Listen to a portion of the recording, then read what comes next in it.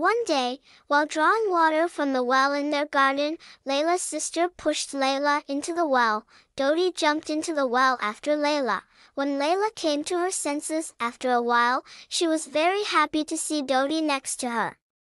Then she shouted upwards, "Help me, is there anyone?"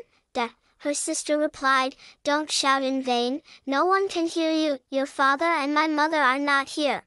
You stay there for a while and I can play here in peace for a while." There was no water in the well, which was always full. Layla was very surprised by this. When her eyes got used to the darkness, she saw a door ahead. Layla and Dodi walked towards the door and slowly opened it.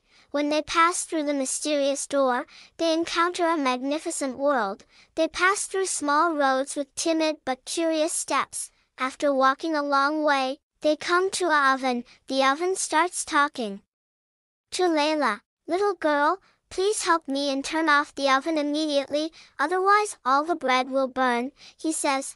Layla immediately turns off the oven and saves the breads from burning. The oven is very happy and says, "What is your name, little girl?" "My name is Layla and this is my best friend Dodi," she says, and they continue on their way. After a long walk, a fountain appears before them. The fountain's tap is open and the water is flowing freely. When fountain starts talking, Layla cannot hide her surprise once. "Hello, little girl, can you please turn off my tap immediately?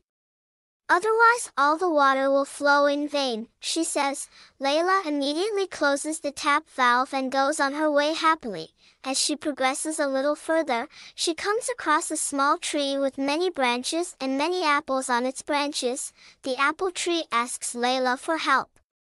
"Can you please vinegar my branches so that the apples fall so that my branches do not break?" he says. Layla branches, shakes and apple tree say, "Thank you very much." Layla and Dodi, who continue on their way happily, are tired of walking and look for a place in the green forest to rest. She sees a small hut ahead. When she knocks on the door timidly, the door opens inward. She calls out but there is no one in the hut.